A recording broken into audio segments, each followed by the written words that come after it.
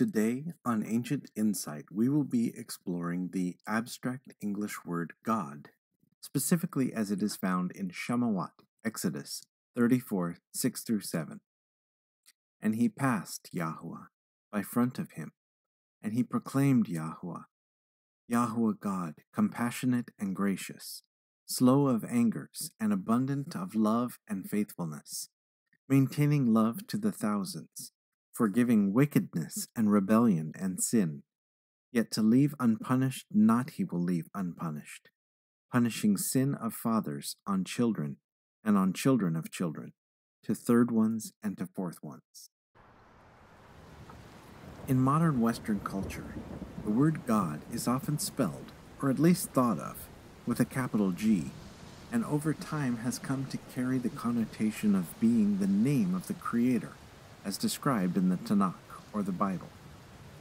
We will often say phrases such as, God bless you, thank God, and believe in God. But rarely, if ever, does anyone ask, which God are you referring to? This is likely a result of the substantial influence that monotheistic religion has had on Western culture. But the Bible is not a Western book, and this is not exclusively the way that the word God is used in the Scriptures. And if we are unaware of this, it can lead to confusion, such as when the Most High instructs us to have no other gods before Him, or when the psalmist exclaims that Yahweh is a great king above all gods. Let's dig into this ancient word to see if we can gain any insight into what a god is. The word God, as used in SHaMaWaT, Exodus 34:6, is translated from the ancient Hebrew word al, which is spelled with the pictographs al and lam. Al is a two-letter root, not modified by any prefixes, suffixes, infixes, or what collectively are referred to as affixes. We first encounter this word in MaSHaH, Genesis 14:18, in the phrase Al Elayawan, translated as Most High God. You may notice right from the start that the word which we are exploring is identical to the first pictograph which it is spelled with. Al is the Hebrew word translated as God in the Scriptures, and it is the first letter of the Hebrew alphabet. So it may be difficult, if not impossible, and unnecessary, to distinguish between the exploration of the pictograph Al and the word Al. The pictograph Al is a picture of the head of an ox, and is characterized by the action to yoke, the concrete object ox, and the abstract concepts of strength and primacy. Considering these varying facets of meaning together seems to point to a core notion of influence. Let's see why by taking a closer look, beginning with the concrete and objective facet, the ox. An ox is a domesticated bovine, or what is commonly referred to as a cow or bull. Now, as we begin to picture this animal, don't be too quick to think of old Bessie out in the field, quietly chewing her cud, or even the matador's opponent. These are the bovine we know today, but keep in mind that over a period of thousands of years, humans have selectively bred cows to be smaller and more manageable. Imagine instead a cow with the size, strength, and speed of a draft horse. What is being represented in the pictograph Al is quite likely a much larger, stronger, more fierce and menacing beast than today's farm-bound moo cow. More like the ancient auroch, or the more recent American bison, a creature which could easily be considered the king of all beasts due to its size, strength, agility, and menacing horns. Encountering one of these in the wild would leave a person with a lasting impression of strength, power, and dominance. To capture and tame something of this size and ability would be an exhausting task. Fortunately, there is a method to channel the power of this beast and utilize it to train its offspring, and it's this method that leads us to the next facet of meaning represented by the pictograph al, the action to yoke. To yoke is to join two things together. In the ancient culture of the scriptures, oxen were utilized for their strength, to assist in the plowing of fields and treading of grain. They often would work in teams. It was common practice in ancient times to train young oxen by yoking them together with a larger, older, and more experienced animal, in order that the more experienced would influence the impressionable youth, teaching it by example the ways it had learned. This method would be much more efficient and effective than repeatedly chasing down wild beasts and trying to domesticate each of them from scratch. In modern Hebrew, the name of this letter is actually Aleph, which literally means teach and learn, as we see it used in MaSHaH, Proverbs 22:24 through 25. Make no friendship with an angry man, and with a furious man thou shalt not go, lest you Aleph learn, or in other words, fall under the influence of his ways and get a snare to your soul. The concrete lesson in this is that any time two are yoked together, the stronger, smarter, or to put it most generally, the more influential, will cause the lesser to become like it. It's also interesting to note that this proverb indirectly indicates that angry people are more influential. The word anger used in this proverb is af, spelled al-pe, and carries the possible pictographic implication of strong mouth, influential speech, or even led by or with the mouth. Finally, let's take a look at how the letter al functions grammatically. When used as a prefix to a verb stem, the al indicates a first person, singular present future tense conjugation, or what we would voice in English as I do and I will do. Notice here the primary influence, the dominance, the first position of the one speaking as they claim the action being described. There is a core, common vein of meaning running through the various functions of the letter al, from the objective ox with its dominant strength, the action of yoking which extends that strength to another, and the first person positioning of the al prefix. And this core may be described as the idea of influence, the capacity to have an effect on the character, development, or behavior of someone or something else. The second pictograph in the word al is the lam, a picture of a shepherd's staff. It is defined by the action bind and the object staff. Consider a shepherd for a moment, a human charged with the care of domesticated sheep.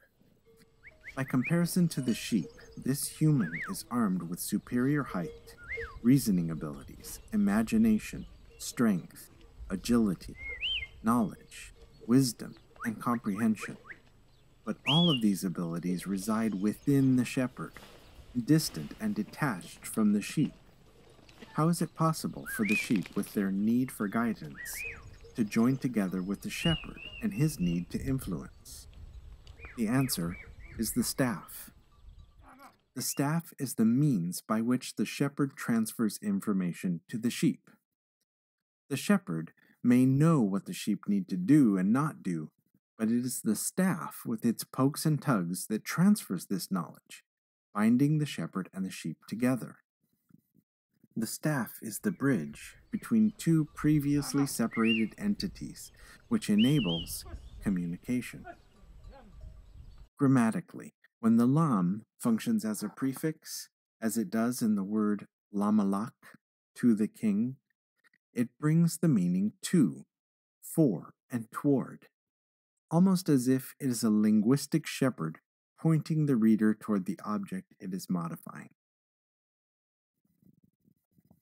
There is a core, common vein of meaning running through the various functions of the letter lam, the objective staff communicating the will of the shepherd to the flock, the action of binding or holding two together as one, the grammatical pointing forward of the lam prefix, and this core may be described as the idea of leadership and authority, the knowing and showing of direction.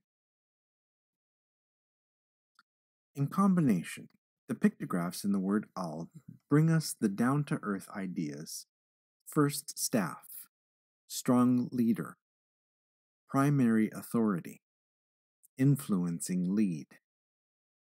Each of these ideas give us an easier to grasp, concrete perspective on what a god is.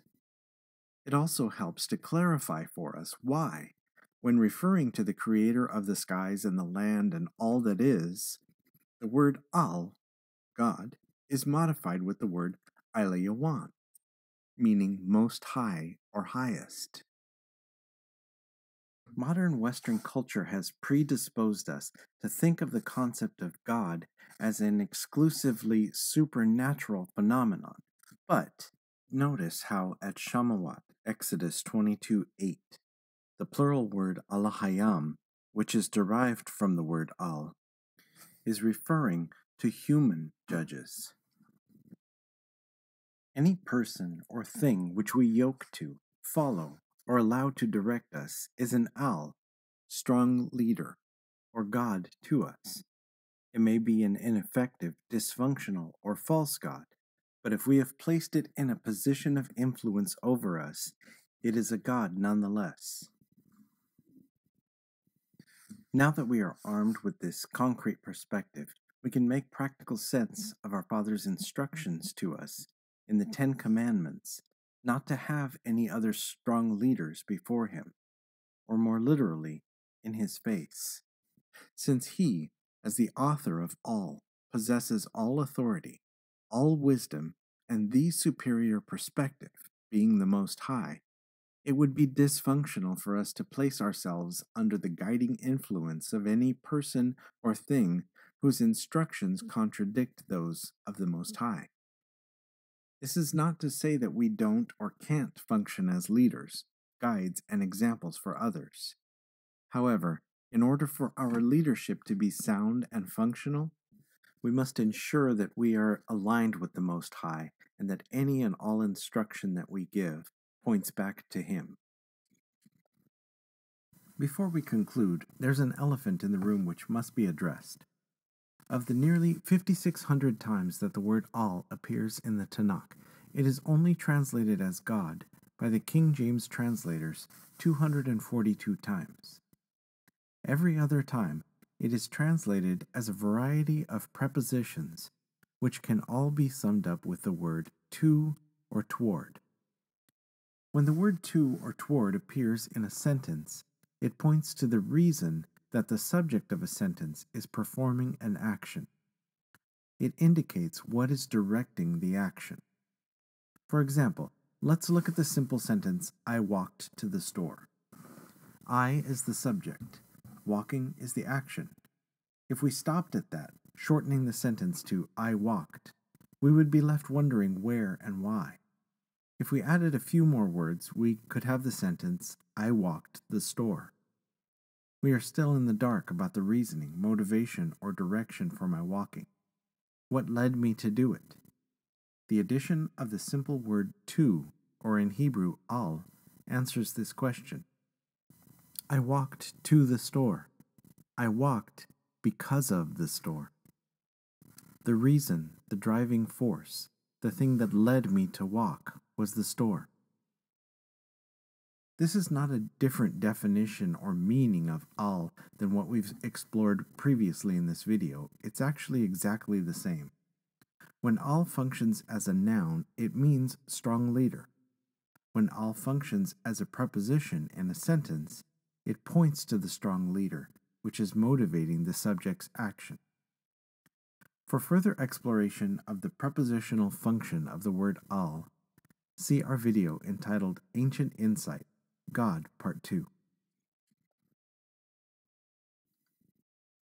So far, in our exploration of SHaMaWaT, Exodus 34, 6-7, the Father has told us that He is life, and that He is a strong leader. In our next video, we will explore the following attribute mentioned: compassionate, or as many translators put it, merciful. We hope you are finding this helpful. May you bless and be blessed.